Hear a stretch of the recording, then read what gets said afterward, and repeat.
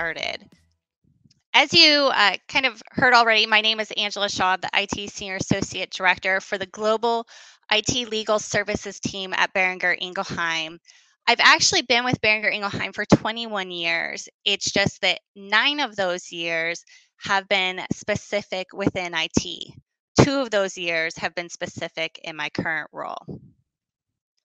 To tell you a little bit about Boehringer Ingelheim, we are a global company and one of the world's leading pharmaceutical companies that exist. Our headquarters, as I mentioned, are in Germany, but they are in Ingelheim, Germany. We're family owned and we're founded in 1885. We have 3 primary areas of focus. That's human pharma, animal health, and biopharmaceutical contract manufacturing. Now, as a global organization, we have over 52,000 employees worldwide.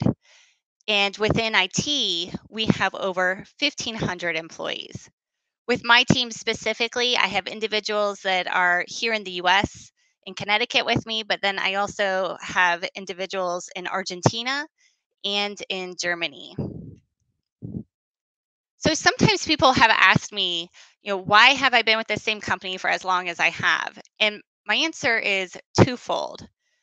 And that is, one, I have been able to drive the development of my career throughout the time that I've been here. And 2, I know that what I'm doing at the end of the day is making a difference. So it doesn't matter that I work in IT because Boehringer Ingelheim is a patient-centric organization, and any department is connected to improving the lives of humans and animals. So now that you can answer any basic trivia questions about Boehringer Ingelheim, let's go with unlocking your team's potential. And to flow into this, I'm going to tell you about how I actually got started into IT. And don't worry, this is related. We're going to go back, like way back when I was in high school. And I was talking to my guidance counselor, who you talk to at the, your junior, senior year of school. And I was informing them that I wanted to go to a technical school for computer technology. That was where my desire was. And the guidance counselor actually advised me against this, said that if this was my chosen career path, I would find myself flipping burgers my whole life. That's some interesting feedback, huh? So I'm going to ask you now, what motivates you? So in the chat, in 1 or 2 words, I want you to post what motivates you, what gets you going. So I'll give you a moment to do that.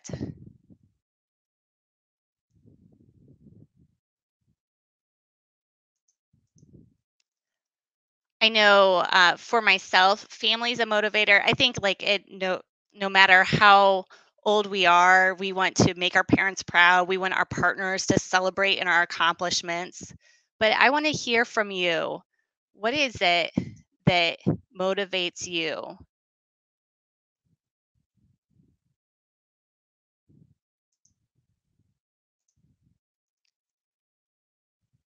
Kids, yes, that's a great one. Thank you so much for sharing, Jamie.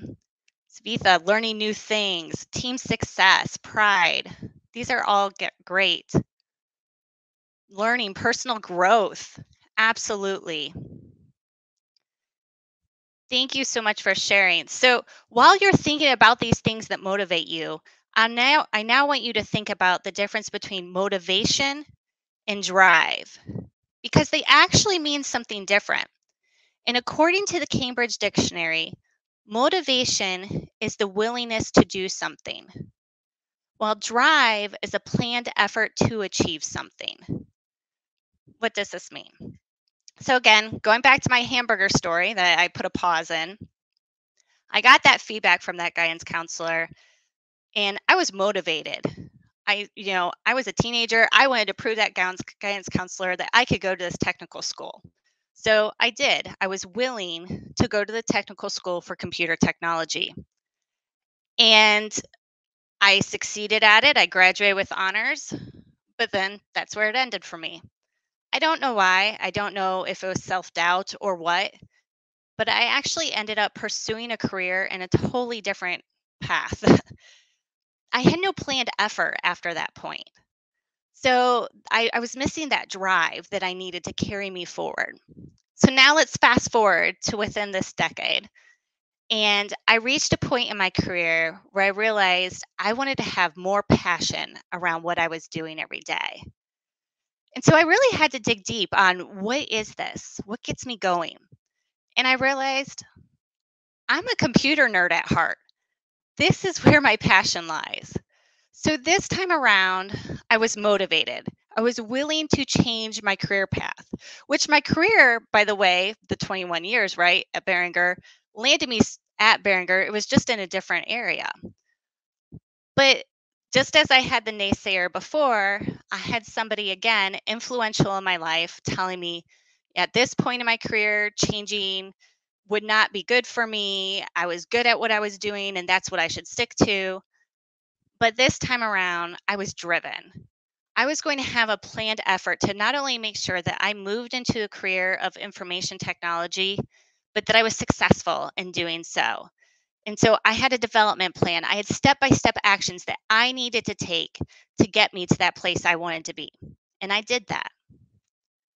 So now I want to ask you, what's the secret for unlocking your team's potential? Well, I'm not going to make you wait to the end of the presentation to give you that information. I'm going to tell you now if you haven't figured it out. And that is you need team members that have both motivation and drive to be successful. This is how you really unlock your team's potential to get them going to reach your goals.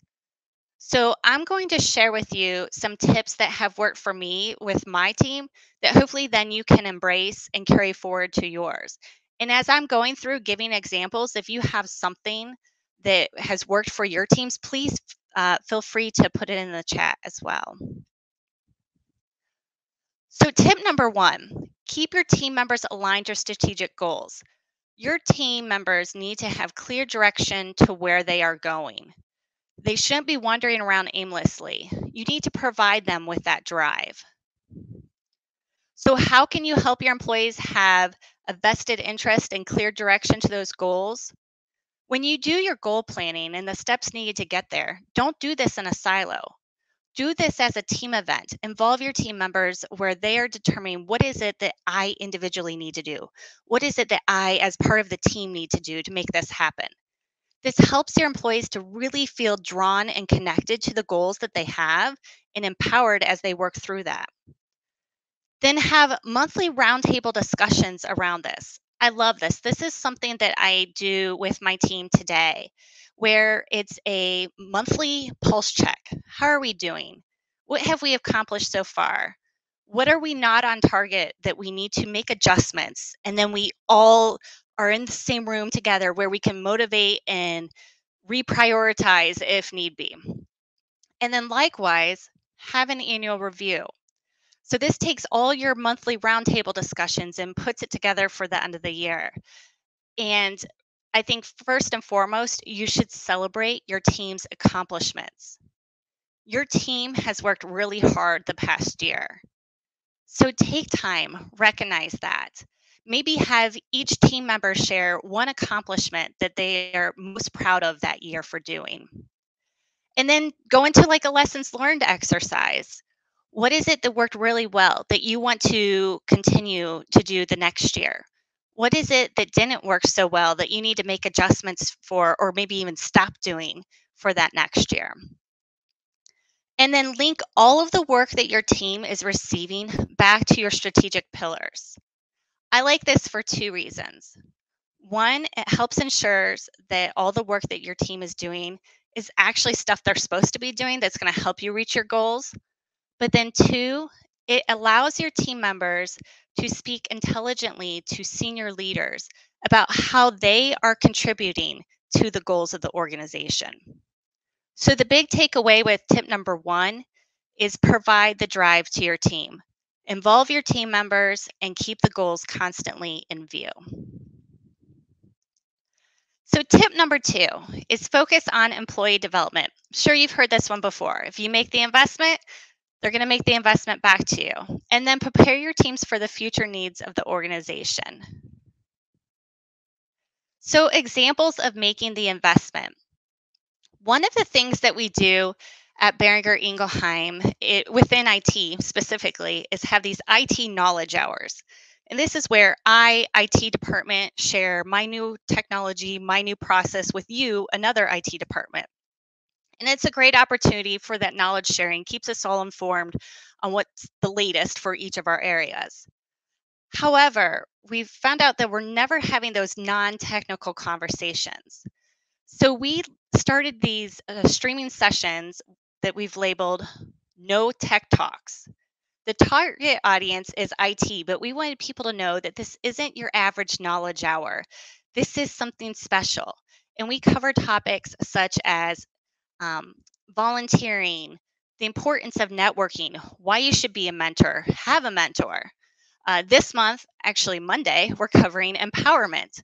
So it's something that we start every call off with saying, this has absolutely nothing to do with technology and everything to do with you.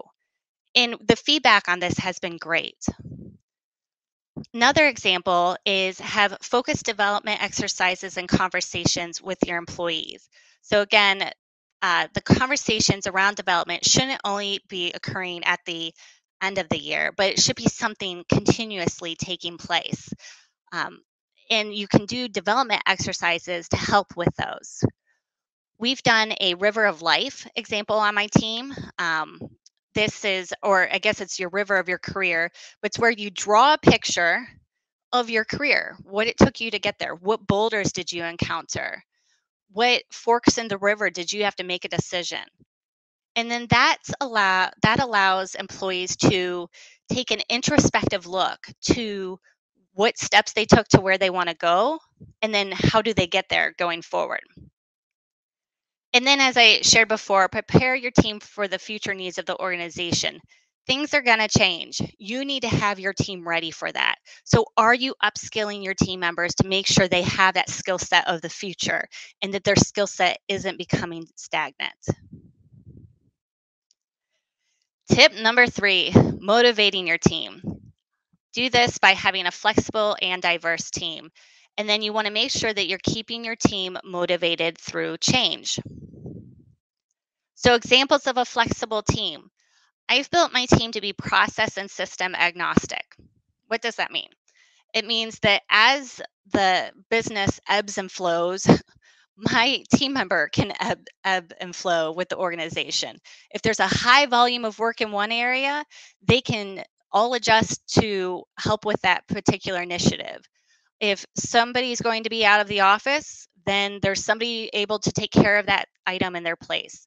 I like this for business continuity and increased work-life balance because in this instance, Mary Smith who's responsible for System X, has a backup and she's able to take time off and completely disconnect. And then encourage your team members to take roles or tasks outside of their core job. This could be within your IT team or within other teams as well. I have an example where a coworker of mine had a non-IT business partner going on leave and needed somebody to fill in that business process. One of his IT team members stepped in there. She had never seen the business process from the business side. Talk about a great experience. And that all ties back up to the development item we were just talking about. And then diversity. It is so important to have inclusiveness on your team and diverse thoughts. Each person is bringing their own unique perspective based off of their background, culture, experience, etc. And to have the best brainstormed ideas, you need to have this. Otherwise, you're going to have groupthink and you're not going to go anywhere. Boehringer Ingelheim has a culture of respect and empathy. And this is shown through our strategic pillars. So, for example, one of the things they launched this year was a Women in IT program where it's focused on mentoring and networking and building that IT talent of women. And then keep your team motivated through change. Change is scary. You need to help your team with that. So, as I mentioned before, are you developing your team for the future needs of the organization? Do you provide them with information to be successful in their role, to help them with the change? Are you providing clarity when things are unclear? And be as transparent as you're able to be. So, those are the 3 tips that I have for helping to keep your team motivated and driven. And I hope that by embracing those, you'll find the path to be able to do so and truly unlock your team's potential. So, I think we have a minute for questions. I don't know, Katie, if we can maybe have one or. Yeah, absolutely. Thank you for all the questions in the chat. The first one I'm seeing is, what do you do to get your Can't employees hear you. motivated? Oh, So, maybe here I see one. What do you do to get your employees motivated when they are lacking engagement? So this is a good one. I think it's important to show the WIFM, right? What's in it for me? And if you do this, this will hopefully then help them be able to relate better to this. It also goes to tip number 1 with um, wait, what did I say? Provide the drive, right? If they're connected to it, then they'll feel more inclined to do that. And then sometimes it's just having those more difficult conversations with their employees to, are they truly engaged and is it the right fit? So thank you for that. Okay, and we are at time. So thank you so much. Please, if you have time, check out the Boehringer Ingelheim meet and greet at 11:30 Eastern Standard Time. You can also come to one of our virtual booths and we could talk then. Connect with me on LinkedIn. Thank you. Greatly appreciate it. Absolutely. Thank you, Angela. Thank you for this presentation. Thank you, Katie. Let's thank Angela in the chat. I will share some of your comments. It was a really fantastic presentation. And as Angela shared, make sure to stop by Boehringer Ingelheim booth and say hi. Yeah, absolutely. Angela, Katie, thank you very much for being with us today. People are thanking you in the chat. And connect with Angela on LinkedIn. Say thank you, hi. Thank you once again, and stay with us for the rest of the conference. And see you at your booth. All right. Thank you. Bye-bye.